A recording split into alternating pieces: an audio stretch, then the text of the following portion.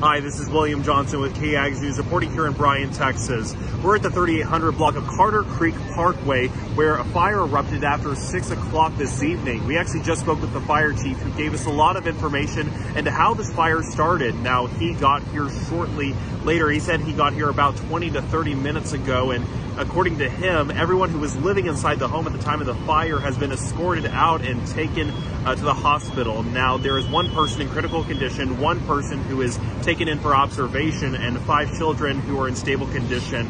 Now, he did say that the fire started around the kitchen living room area, but the cause of the fire specifically is not known at this time.